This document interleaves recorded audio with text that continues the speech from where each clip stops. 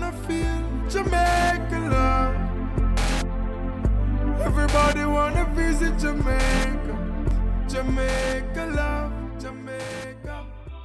I feel like combing my hair, so I've got this hat on. Where did I get it from? You're never gonna guess where I get this from. The pound shop. Got this t-shirt on from boohoo.com. It's got slits down the side. And so this necklace as well. And a pair of jeans, which I can't remember where I got from now. But they're 3/4 jeans. Anyway, glasses, boohoo.com. I like cheap and cheerful because these trends always go out, but you know what? Classics you always buy decent. Anyway, I'm off on an adventure. Catch you later, peeps. It's probably afternoon for you actually, but it's morning for me. It's the 1st of February. It's about 9:30 in the morning. I decided to come to the beach. This is the scenery. I'm actually on the local side of the beach, because this is about the only place you can get seating for free these days without having to pay for a bloody lounger. But anyway, I'm sitting here contemplating life. I've been in Jamaica 2 months now. This is the 1st of February. I'll be going home in March. And I'm just contemplating because I've got delayed New Year's resolutions, as they say, because I'm still living it up, as they say. But look at all these boats here, by the way. I'll zoom in a little bit. I think they're all going fishing. But yeah, but I got some serious New Year's resolutions.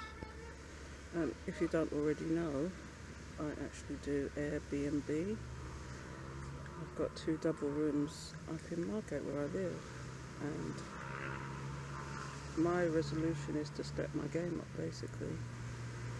Get more business, but I suppose where I live, because I'm actually across the road from the beach, not dissimilar, well no, it's nowhere similar as this one, but yeah, I live across the road from the beach anyway, so it's not hard to get business, but I want to make it better so I'm always busy from the time I get home till the time that I leave the country again, because I don't plan on staying in England anymore for the winter now that I've done this. This is the first time I've actually spent 3 months, the winter months, away from England, and I'm loving every second of it. And even if it's another country and not so much Jamaica, I'm going to do it again and spend 3 months out of the country again. It's just fantastic, and I'm having a brilliant time. And it's great just to sit down, chill and contemplate. As you know, this is my meditation spot, and I think about all that I want to achieve in my life, all that I want to get on, and all the things I want to do. And this year I have a bucket list, as everybody else does.